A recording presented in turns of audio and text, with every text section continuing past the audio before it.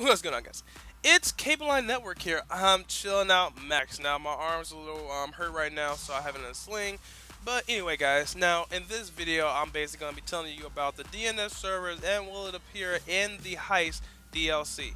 Now, basically, for them to combat this new form of DNS servers, they're going to have to take about 2 or 3 updates in order to do that. Now, with Heist coming out pretty soon, I think this is like really bad timing, to be honest, because in actuality this could actually cause a Heist DLC to get delayed. Now if you guys think about it, when in the past when Rockstar basically was going to come out with anything, what did they say? We're delaying it because of actually the DNS servers, glitch exploitations, delay exploitations, and stuff like that. Yes, that is what they were saying. Now this whole new form of DNS server coming back, everybody's happy that they're going to get money, but you got to think about something.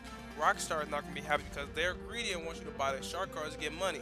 They don't want you to be able to go in here, use a DNS server, get $14 billion trillion, and then cruise through Grand Theft Auto like it's nothing. They actually do not want that. So because of this coming out, do not be surprised if Rockstar throws in Heist was delayed. Hell, I made a video a while back saying that GTA 5 for the PC was going to get delayed. Nobody believed me, but what happened? It got delayed, right? Okay.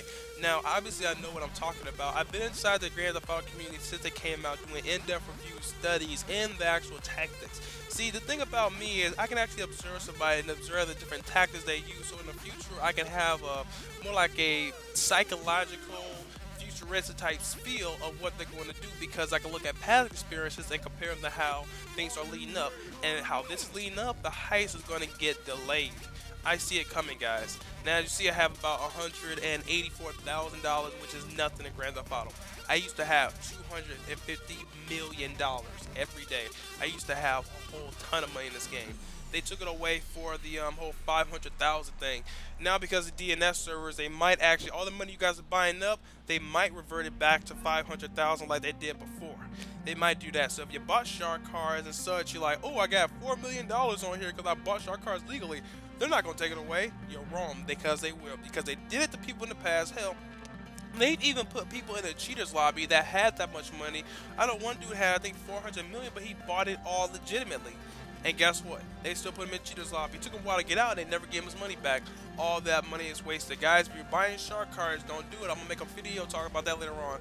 If you're like going to buy shark cards, just do not do it, because they're going to take all your money away.